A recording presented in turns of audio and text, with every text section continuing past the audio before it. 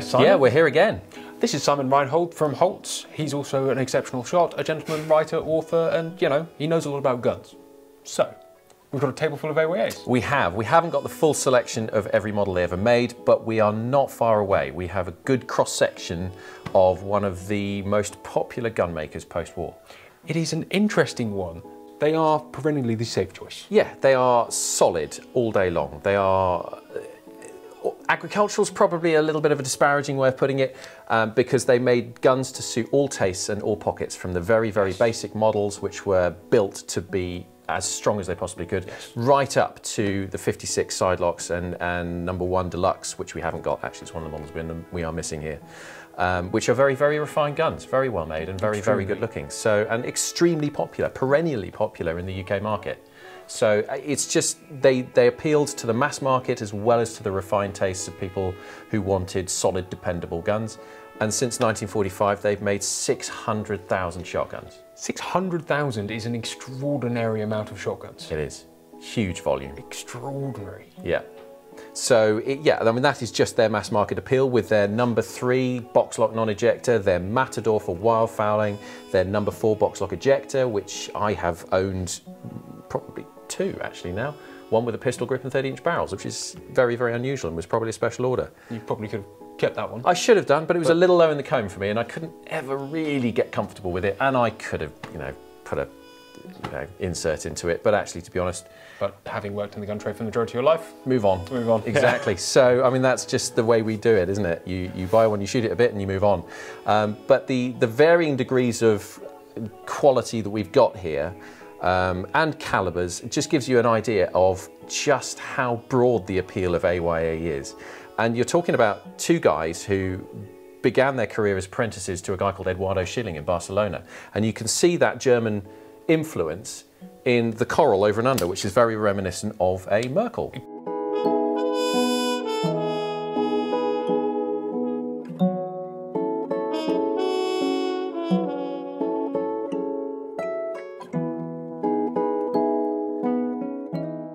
So that is, once they finished their apprenticeship, they went then into business together. It's often said that they got themselves a Holland & Holland Royals hand-detachable side-lock ejector, copied it for less money, and produced a reasonable copy that could then be sold into the UK market, undercutting much of the London trade.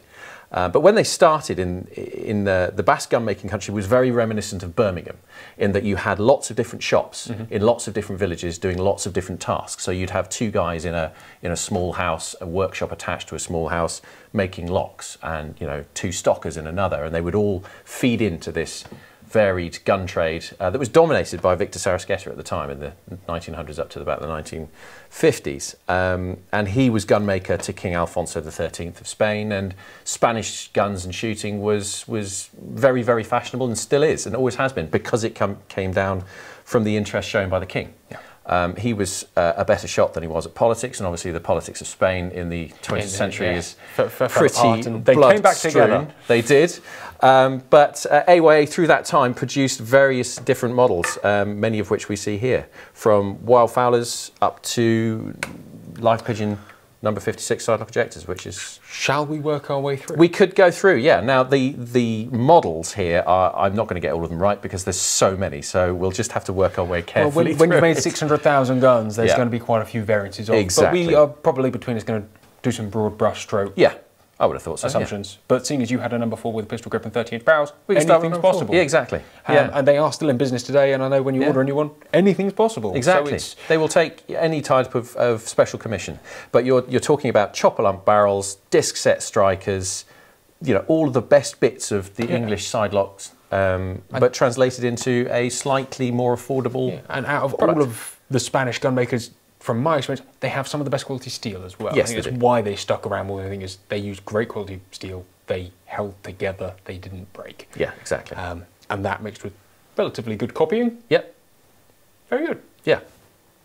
So, where do you want to start? Let's go cheap to expensive. Okay, cheap to expensive. We'll start with the wild fowling version. This is the Matador 2 single selective trigger. I suppose it's an ugly looking trigger, but it will do the job. It will do the job, yeah. This has got a ventilated rib, as you can see. It's not necessarily the wild fighting version of this one because this is actually an ejector with a ventilated rib. So this is more of a side-by-side clay pigeon gun, I would guess. Yeah, it's very reminiscent of a Model 23, isn't it? Exactly, yeah. A very pleasant looking thing. Yeah. What sort of value are we talking about on one of those nowadays?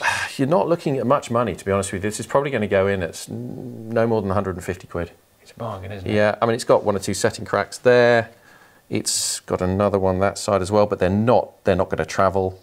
It's pretty...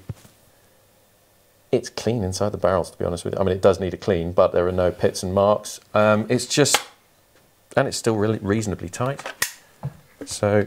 Yeah, that's still reasonably tight. And it's on a good the face, gun, yeah. It's all right. Yeah, I mean, if you wanted a side-by-side to go and break clays with, why not? Yeah, for £150. Yeah, exactly. Plus commission, of course. Plus commission, of course, yes. So that's the Matador 2. Where do we go next? Well, it's probably a step down, technically. Yeah, this is one I found in the gun room just now. It's got my initials on it. It's an AWA Yeoman SR. Sunken rib. Sunken rib. And it's the only one I've ever seen with a sunken rib, or stamped SR with the sunken rib. So there you go. It's another variation that doesn't appear in any of the catalogues or any of the books. So you get Yeoman ejectors and Yeoman non-ejectors, it's worth pointing out at this point. Yeah, this is a non. Having ejectors doesn't make it a number 4. The key difference is having a slight border engraving between the number 3 non-ejector and a Yeoman. The basic distinction, yes. But that's got plenty of colour on it. It's not very flash. Again, but it's going to be very reasonable money. I would rather own that than a potentially flash gun with lesser build quality. Yeah, and that's it's worth. Yeah, exactly. That's not going to be more than 50 quid. Estimate. Crazy, isn't it? It's box lock non-ejector. It's hard crazy. to give away.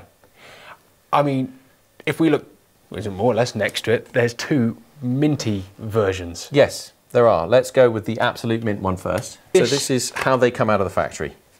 Essentially, came out of the factory. Yeah, it is still in its original box. All its colour, very tight in the action. 20 bore. 20 bore, box lock, non-ejector. When you think about how much that would cost to build brand new now, yeah, if they built number 3 box lock non-ejectors, which I don't think they do because it's probably not practical. Not these days, no. I mean, if you asked them, they would do. They probably would. But and you're talking a couple of £100 for an unused gun. Yeah, that's a nice thing. Yeah. What did I put this one down for? Remind me. Oh, it's just got a nice tiger stripe stock. That's why. Yeah, number 4 with a nice piece of wood, plenty of colour. Again, it's a nice piece of wood. It's got a few marks on the barrels, but those are cosmetic and can easily be retouched. Number 4s, you're going to be starting more in the sort of 200 to 300 bracket, up to about 600 for one with desirable traits. For a really nice quality one, then you wouldn't get more than 600 for one, to be honest with you. So not necessarily a better quality stock throughout because there's no hard and fast rules there. But you get an ejector and you get some slight engraving. You do, and it's an attractive looking thing. Yeah, for not much money, and it'll go bang twice and throw them out. Yeah, I know plenty of people who have number 4s and rate them highly because they are very rateable guns. Yeah. So there you go, there's the number 4. And next up we have the small bore version, of which we've got several to choose from, but I picked this one out. They made every calibre under the sun, seemingly. Yeah, they did, yeah. And we have 1 or 2 410s in here, one of which we're going to come on to, which is quite interesting. That's divine. But again, this is just a standard box lock, non-ejector, it's a very pleasant thing, isn't it? And they made what? I've seen 410s, 28s, 20s, 16s, 12s, 10s? There are 10 bores, yes, around. I've not seen an OA 8. Or do they exist? I don't think they went. I wouldn't know. I don't think I've seen one territory. Either. Yeah, more like Zabala Hermanoth, yeah. So, but again, I mean, so many kids have started with one of those. Yeah, well, they're the only, up until recent years, the only affordable 410 with 2 barrels. Until the Turkish going to kill your child. Yeah, exactly. Until the Turkish started dominating that market recently. God bless them. Exactly. Someone has to do it. Next, you can go and pick up this one, which is really interesting. This is probably, this is in my top 5 guns of the sale. And I haven't done a separate video on it yet. Not yet. I'm building up to it. Okay. This is an AWA. We took quite some time to work it out because this is either unique or extremely rare.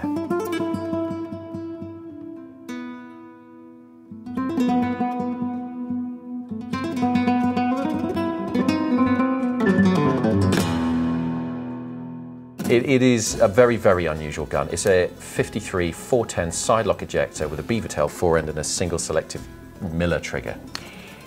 And it's quite something. It's a 410 pigeon gun? Yeah, pretty much. Wow. That in itself, with the side clips and the raised file rib and the beaver tail, that in itself is, it's got to be worth a stop and a look, hasn't it?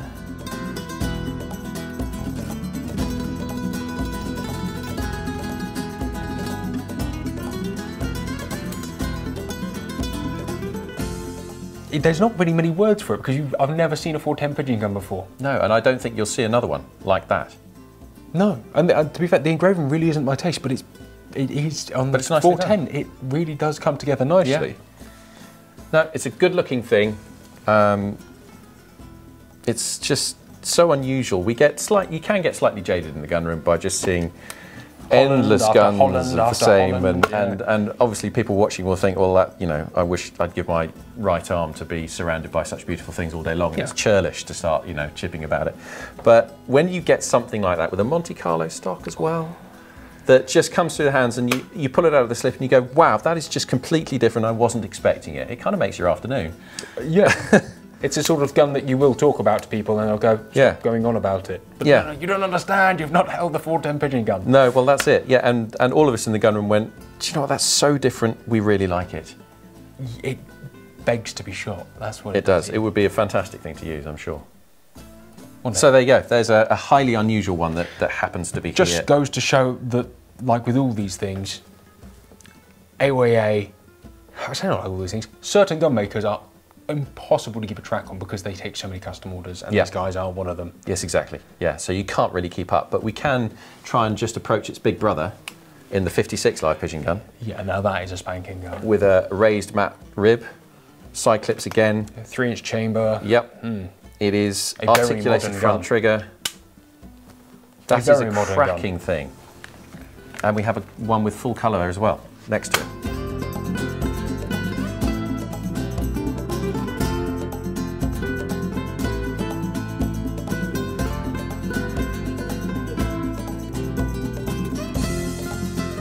Very pleasant. They are, and they're good things. Very, very strong, highly usable. Yeah, unbelievably strong. Very modern. Yeah, very. And they will be popular in the modern market for people who want to shoot side-by-sides but don't want to put steel down their Old English gun. Yeah, even though you can put standard steel down an Old English gun, no problem. But as long as the barrels as we saw the other week with the pigeon gun of extreme beauty, if you want an English version of one of these, it's going to set you back 10 times as much. Yes, exactly. Given that these are £1,000 or £2,000 each, sort of ballpark. 1,500 to 2. Yeah, they represent incredible value for money because the quality's there as well. It is. It's not a gamble. So those are the two unusual, less common side locks, the 56s. And I think that's probably because they were more expensive. Yeah, they are. Than what we're about to see next. That is the number 2. That is the more common one. This one with the rose and scroll engraving. They do come with slightly heavier scroll engraving as well. They do come in all kinds of different. That's the same, but slightly different. Slightly lighter engraving. Yeah. Slightly more chilled out. The thing is, again, where they've made it for so long, and so many different patterns, and they also made the Countryman that's like a cheaper version. It's sometimes hard to tell exactly what you've got. So that, if I can give you that one, that is the number 2 that most people will be familiar with that scroll engraving. Just recurring. Yeah, which is why that one slightly paused me, because it's got the rose and scroll, and I just wondered if it was a different model, but they're the same. This is the 20-ball version. That will be a very, very desirable gun as well. They are the gun to go to. They're the go-to side lock for everyone who is new to the side-by-side market. They come in, they look, and they go, these are £1,000 each, exactly, give or take. Yep. I mean, probably not in the small bores, but in 12 ball you can pick up a good one for £1,000. Between 8 and 12 is what you're going to pay, and you get a good solid gun that will see you all day long. That you can buy spare parts for off the shelf. They're everywhere. Yes. And you can even buy a completely knackered one and rob the parts off it for no money. Yeah. So there's. What would you say to someone looking at an AOA number 2? Do consider it. We sell them hand over fist, especially when they're in good condition like these ones, because they have the reputation for solid reliability.